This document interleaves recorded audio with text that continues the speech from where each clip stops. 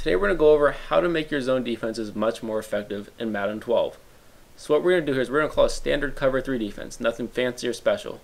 But what we will do is we're going to put both of our corners that are normally in those light blue zones into purple buzz zones. Now you're not going to notice much of a difference here because of how effective the purple buzz zones are this year. You see that the tight end catches the ball and gets tackled immediately for only a 1-yard gain. You can see that the purple zones have the exact same effect as the blue zones, except for they cover much more ground. You can see here that we can still jump the route and take it back for a touchdown if we chose. At this point you're probably thinking, why did we even go through the trouble of changing our light blues to purple zones? Now the reason we changed to purple zones is to defend against other plays. The purple zones defend against the immediate flats as well as the long 10-yard out routes, which is the most common way people try to beat a cover 3 defense.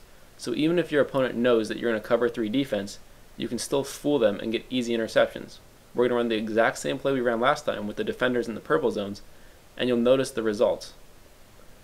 The quarterback will probably assume that you're still in a light blue zone and try to fit it in there, and you'll get an easy interception. Now you can do this to either side of the field.